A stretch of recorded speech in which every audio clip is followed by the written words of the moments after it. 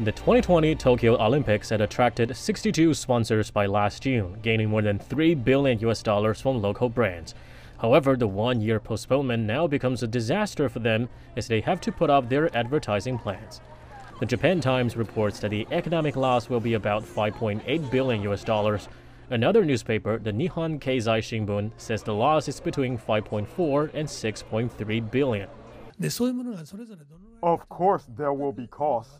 As for how much, we have no figures at this point in time. And as for who will shoulder those costs, that is something we need to consider going forward. Units in the Olympic Village were to be sold as apartments after the Games, and many have already been sold with them set to be converted by 2023. That will now be put on hold, and many buyers are asking for compensation. The main media center and the International Broadcasting Center are facing the same problem. That's because they're in space rented from the Tokyo International Exhibition Center. That space is already being rented out to a different organization next year.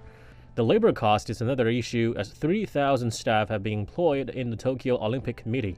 There also are some short-term contractors who will now need to be kept on. The situation would worsen if the Tokyo Olympic Games are cancelled, with economic losses estimated as high as $41 billion. Xia Cheng, CGTN.